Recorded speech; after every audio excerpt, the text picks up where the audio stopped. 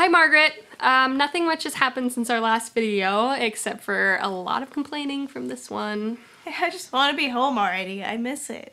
How much longer do we have to be here? Well, I miss it too, but Mrs. Jennings needs our help with, you know, tying up a few things before we can all go home. But there can't be that much. I mean, what did we hire all those people for anyway? Oh, there you are.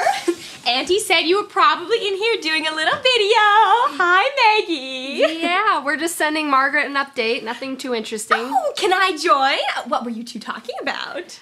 Oh, you know, just telling her we miss her and that we miss our mom and hoping we'll be home soon. Oh, I know. You two have been here a long time. You must be getting so bored of it all. I'd say that's accurate.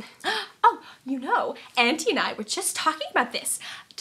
My Tom, and I have been planning a little vacation at the beach house on the coast. You should come. It would be a nice break from the routine. I'm sure you're getting so stir crazy just sitting here and helping out with the shop.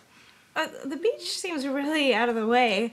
I think we want to go straight home as soon as possible. Yeah, it would be an imposition for you guys. I don't think there'd be room for us and everyone else. Yeah, and if everyone's going on vacation, I think it makes more sense for us to finish up here and then go straight home on a bus.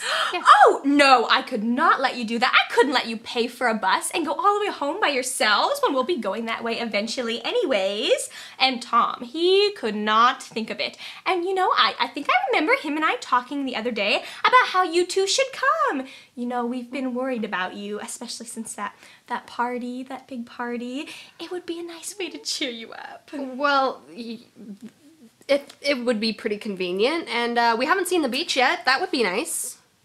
The beach? Yeah. Can't we see it some other time? Oh, no, you will really love it. Trust me, girls. And there's plenty of room in our house to fit everybody comfortably. And you know, if you want, you can bring your mom and Meg, and if they had time to come, they're welcome to, but it would be so nice for you two to get away and join us.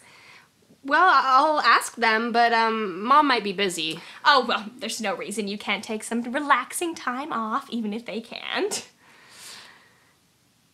No, guys, come back. I'm going to join in Marianne's complaining fest. Look, I'm drowning in schoolwork. Save me. No, but seriously, you guys cannot both leave me at the same time again. No matter how much Mrs. Jennings and Charlotte coerce you with hipsters and parties and beaches, don't let it happen. Well, I guess have fun as long as you're there. P.S. I expect some glorious beach footage.